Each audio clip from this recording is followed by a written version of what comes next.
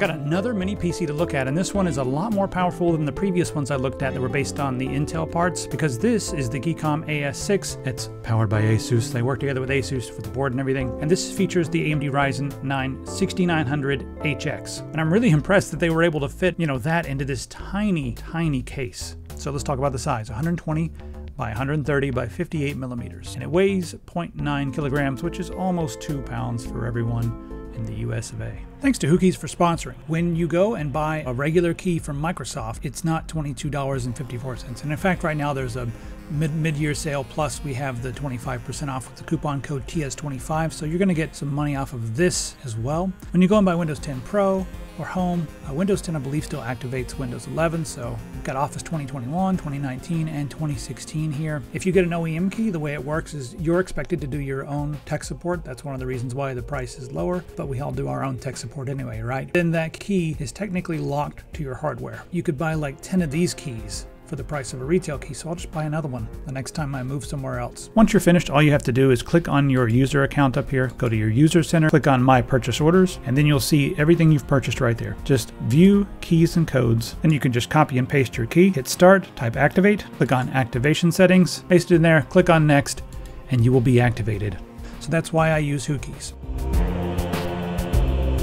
This is something that's not just a regular mini PC. This is probably overkill for a living room. This is something I would use for like productivity, Photoshop, 3D work even, making games if you wanted to, like 2D games, especially in Unity, or 4K video editing like you see here on the screen. And I'm editing that, and I was editing that at, at reduced rate, and then I decided to try editing it at full resolution. Not a stutter. It just works. But then again, it's the AMD Ryzen 9 6900HX. I guess I just expected something this small to not be able to handle it, but it does. Now you can also get this in multiple different flavors. You can get it in the Ryzen 7 6800H, and that one might be something that's better for just straight up gaming, because they're both going to have the same Radeon 680M graphics card.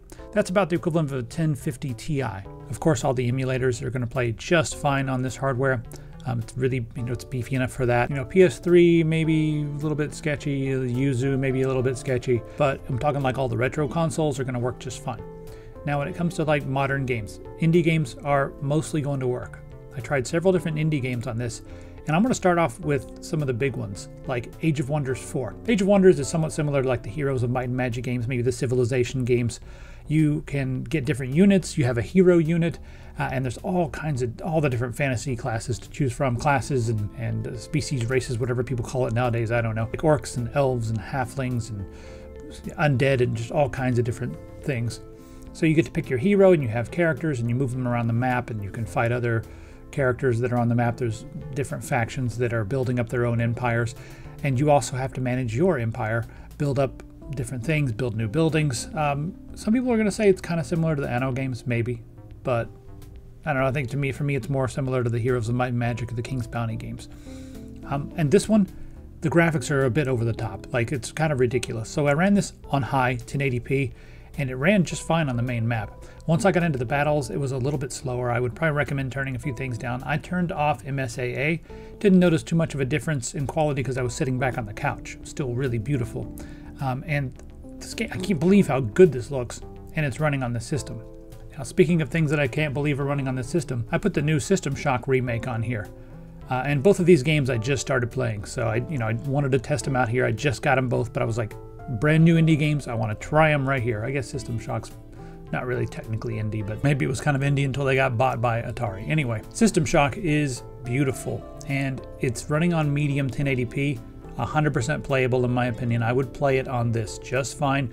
I wouldn't go play a brand new like competitive Twitch shooter, but I would play this. It's an immersive sim, doesn't require quite as quick of reflexes or whatever, so the FPS may get pretty close to that 30 here and there, but it is playable in my opinion if you keep it on medium, and I think it looks really good on medium.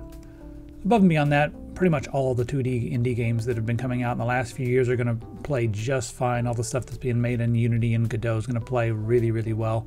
The 3D stuff is going to be hit or miss depending on what you want to do and what settings you want to turn up. Most things are going to play fine on medium. Even some of the more graphically intense games. 720 if you have to, but 1080p medium for most things is going to work just fine. So this can be a capable gaming machine. So let's talk about what else is under the hood here. Now here's a shot of the screen, just showing you what I've got in this version. We've got 32 gigabytes of RAM, and that's DDR5 memory in this unit. So we do have an M.2 in there, and that's Gen 4x4. We've got 1 terabyte. You can get 2 terabyte if you want to configure it that way. You've got Wi-Fi 6, Bluetooth 5.0, and you can support 4 different screens, all kinds of things. 2.5 gigabit LAN as well. I love that because a lot of my boards right now also have the 2.5 gigabit, and I have that on my router, so it's super fast when it comes to that. Now, in the near future, I'm also going to be taking a look at some of the brand new Ryzen parts, the 7 series or whatever. And I do want to say that the 6900HX is not quite as fast, like the Ryzen 9 in this generation is not quite as fast as the fastest Ryzen 7 in the next generation. But the price is really good here. So that's like the main thing. You get a very, very good sort of sweet spot here with the 6900HX. You got plenty of cores, 8 cores, 16 threads, so you can do some rendering. I leave this thing on rendering all night long. It boosts up to 4.7 gigahertz and only draws 35 watts of power. How about a tour? There's your audio mic port, plus the, also speakers out. That is USB 4 right there on the front. Now this will also act as display port, and it'll give you an 8K resolution output right there. Beside that, we have USB 3.2, and then just the power button there on the side. Moving over, we got grills. There we go, grills on both sides. There we go, the bottom, rubber feet. All right, let's go through the ports on the back. To HDMI, they both support 4K at 60 Hertz, and this will support 5K, which is 5120 by 2160 at 60 Hertz. Then we have another USB 4 or display port right there, and that will support 8K at 60 Hertz as well. USB 3.2 on the back as well. And then this is 2.5 gigabit Ethernet, Wi-Fi 6 on the inside. That's just your power port right there. On top of all that, we also have Thunderbolt. So that USB-C on the back, that's Thunderbolt. And that can support 8K at 60 Hertz. So we have a lot of different options there. You get data transmission speeds of 40 gigabits per second, and then as far as power delivery goes, 5 volts at 3 amps. So that can keep a lot of things charged. Small external monitor or something, you should be able to power that just fine without having to plug it into the wall. Just plug it up to the USB-C on the front or the back. So it really is like a lot of stuff in a small package. It's really easy to get access to the internal components. You simply just remove 4 screws that are just where the rubberized feet are. You just remove the 4 screws that are where the rubber feet are, and then you can lift up the bottom panel, and then you can open it up. And you notice we have PCB going on both sides. That's how they fit everything into this small case. You can expand the M.2. There's an extra slot there, and that's Gen 4x4 NVMe. And then you can also see you have access to the SO DIMMs. Those are DDR5 DIMMs. This one came with some crucial memory, but you can swap that out on your own if you wanted to. So you can see under the hood we have plenty of room for user upgrades. They claim military-grade durability. I didn't throw this down no stairs or take it to the top of no mountains, but extreme temperatures, altitude, and humidity. So I guess if you wanted to take this on your extreme journey and have something that you can edit all your videos with, it'll do it. Not sure. Let me know what you're going to use this for. Maybe using this at a base in Antarctica. Get 900 of these for the 30 people that are there. So I did a benchmark here while I was fooling around. You can see that result on the screen, 1080p. But we've got some more benchmarks we can take a look at, like Cinebench. How does this CPU stack up? Look at that, faster than the mobile i9s. I mean, it's a beast of a CPU, especially in this small size. It's an absolute beast. And look how much faster this is than the i7 7700K. Remember when that was like the thing? And it was ridiculous. So any games you want to play from that era are going to be, well, even the next few generations are going to be really good on this. It's faster than some of the Xeons, but yeah, it's got a really nice speed for the size that it is. And then we also did some Geekbench. I'll put those scores on the screen here so you can see what Geekbench looks like with OpenCL and also with the regular performance. We'll just scroll those down here. And just in my use, I never felt like it was chugging or anything like that. It was always snappy. And that's like, I know, a silly statistic, but it tells you something. It tells you that while I'm using it, it was responsive. It didn't stutter, it didn't do anything weird. It was better than I expected for the size. So what are my gripes with this unit? It does get loud when you're really taxing the CPU. Didn't really get loud when I was playing video games. So that's a bonus. And it didn't get loud when I was watching media using Jellyfin. I couldn't hear it at all, actually. So if you want to watch movies with this, that's great. Even editing videos, you'd hear the fan ramp up a little bit here and there, but only when I was doing like some hardcore rendering with like AV1 for long periods of time. After like a few minutes, the fan would get higher and higher until you could hear kind of a low whir in the background all the time. I'm running this benchmark now. I've been running it for a while, and I don't really hear the unit. Whenever it's, you know, doing GPU and CPU stuff, I don't really hear it. So I'm going to turn on the decibel meter and get a room tone, and then we'll put it a few inches away and just see if I can hear any different. Okay, the room is very loud. 75, 76 decibels. This is a loud room. I guess there's like lots of room tone. All right, when I put it about 3 inches away from the unit, it went from 75 to 80. I mean, it's kind of getting lost in the, I don't really hear it very much in here. I'd have to like really concentrate. So it's not that loud, not as loud as I remember it being. Okay, my second gripe, and this is very specific to me. Maybe this doesn't matter to you, but the only actual audio port is in the front. And I like to use regular audio speakers. I don't like to go through the HDMI or any of that stuff or use USB speakers. So if I'm going to set this on my desk, I'm always going to have a cable snaked around to the front. And it's whatever. I mean, it's there. I wish the front could be like clean and I didn't have to have a cable wrapping around and all that nonsense. But that's a thing. I've been noticing that with a lot of the mini PCs. You just have one audio port and it's on the front, designed for headphones or just plugging right in on your desk.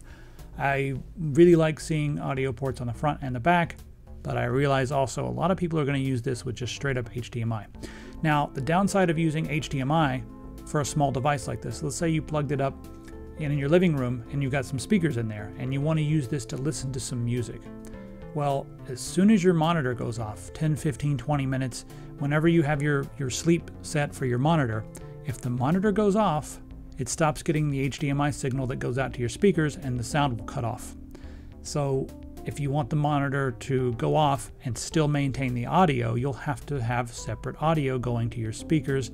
This is a very niche thing, but it's something you should be aware of because I don't want you to get this and realize you have to plug it into the front. And if you're like me and it's weird, then, you know, it is what it is.